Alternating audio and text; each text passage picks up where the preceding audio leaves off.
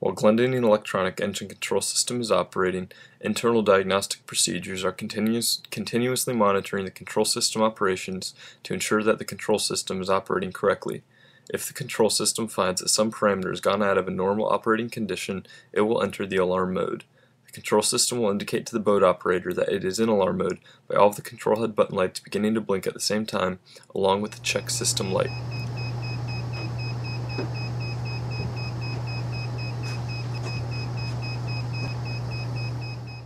When the control system goes into alarm mode and the control head lights begin to blink, two other events will occur. They are: 1. The engine will return to idle speed and the transmission will go to the neutral shift position. And 2. A code will be stored in the control system memory which will indicate the cause of this alarm. The purpose of this video is to demonstrate the procedure for recalling these alarm codes from the system memory. Knowing which alarm codes are in the system memory will help to determine the cause of the alarm condition.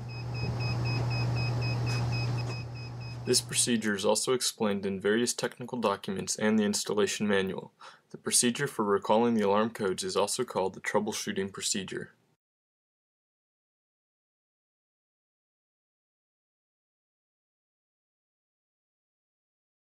The alarm code recovery procedure is performed at the main station.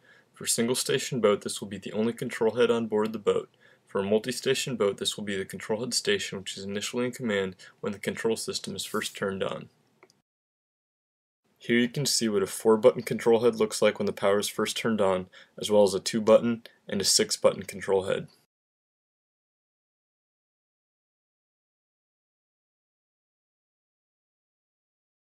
In order to enter the alarm code recovery procedure, follow the following steps. Step 1. The control system must first be turned off. You can verify that the control system is off by making sure that all of the control headlights are off. Step 2. Move both control handles to the full head position. Step 3. Turn the control system power on. You will observe that the take or active station LEDs begin to flash slowly.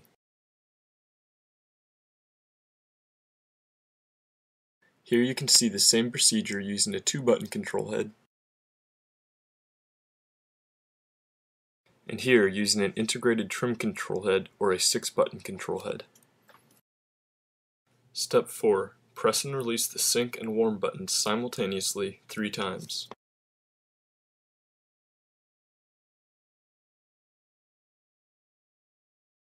Please note, for a 2-button control head or for an integrated trim control head, the active and sync warm buttons should be pressed instead.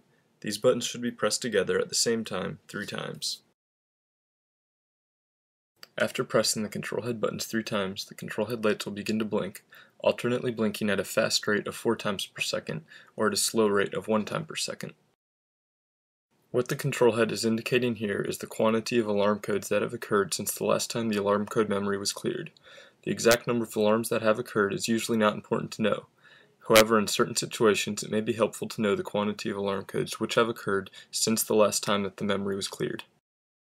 It should also be noted that the alarm code memory only stores the last 16 alarms.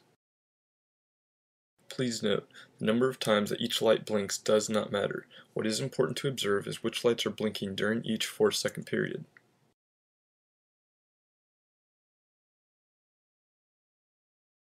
Here we can see that the control head lights are alternating between a fast blink with light number 1, followed by all the lights 1, 2, 3, and 4 blinking slowly.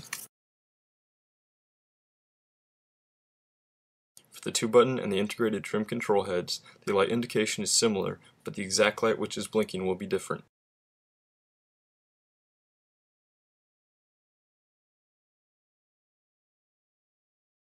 Once we know the light indication where the control head lights are fast blinking and slow blinking, we can then review the table in the technical manual to determine the number of alarm codes which have occurred since the last time the memory was cleared.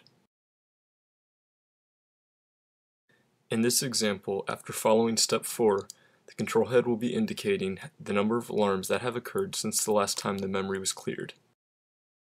This is indicated by the number 2 light blinking quickly, followed by lights number 1 and 3 blinking slowly. This sequence of fast and slow blinking lights corresponds to the alarm count chart. In this specific example, our sequence corresponds to the number 37. This tells us that since the last time the alarm code memory has been cleared, 37 alarms have occurred. It should be noted that with new control systems where the alarm count is less than 16, you will see no lights flashing during the fast blinking sequence. In this situation, you will see the lights blinking slowly for 4 seconds, followed by no lights blinking for 4 seconds. This would correspond to the portion of the alarm count chart in the technical manual.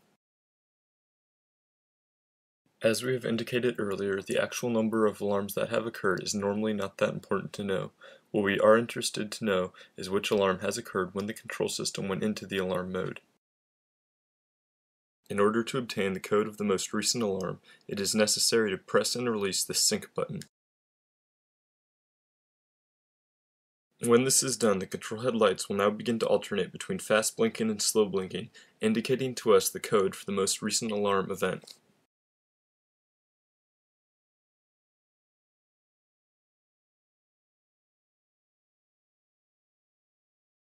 For the 2 button and the integrated trim control heads, the active button is pressed in order to move from the alarm count indication to the alarm code indication.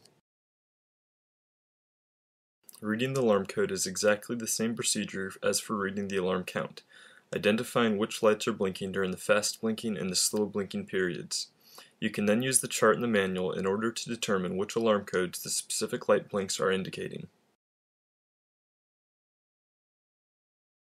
Once again, here are the equivalent light blinking combinations on this 6-button control head that were just shown on the 2-button control head. In just the same way as how we determine the alarm count, we can use the technical manual information in order to determine the specific alarm.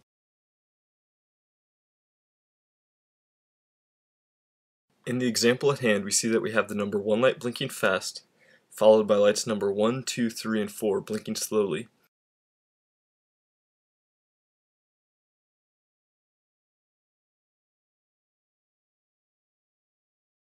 In reviewing our chart, we see that this would correspond to the alarm that indicates that the control processor lost communication with handle number 1. If this were an actual alarm, this would tell us that the most recent alarm indicated the station communications problem between the control head and the control processor. At this point, we only recovered the most recent alarm code in the system memory. The control system will store the most 16 recent alarms that have occurred. We can go to the second most recent alarm by pressing and releasing the sync button that is on the 4-button control head.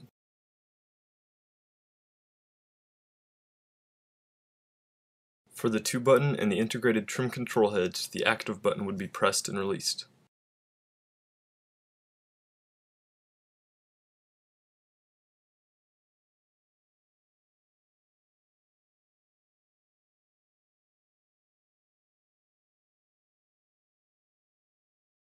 It is strongly recommended that all of the alarms be recalled from the system memory and the results recorded.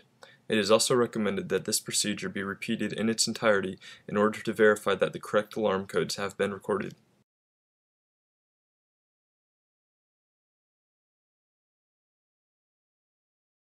If you wish, the alarm codes can be deleted from the system memory. This is not required, but it may be advisable if any repairs are done to the control system.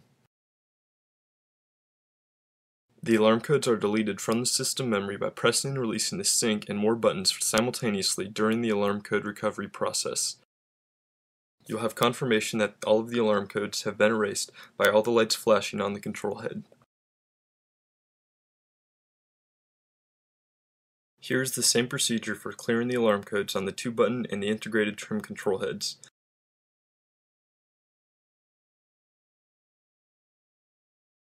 After the alarm codes have been recorded, the control system can return to normal operation by turning the power off, returning the control handles to their neutral position, and then turning the controls back on again. With the alarm codes that you have recorded, it is important to analyze them in order to see if there are any consistent indications of control system problems. If you see the same alarm occur over and over, they would be indicative of the intermittent problem that should be corrected. If it's unclear to you what a particular set of alarm codes might indicate, please contact our service staff at Glendinning Marine Products with the alarm codes and we will be happy to help you. You can reach us by sending an email to the following address, service@glendiningprods.com. We hope that this video has been helpful to you. If you have any questions about it, please contact us for additional assistance.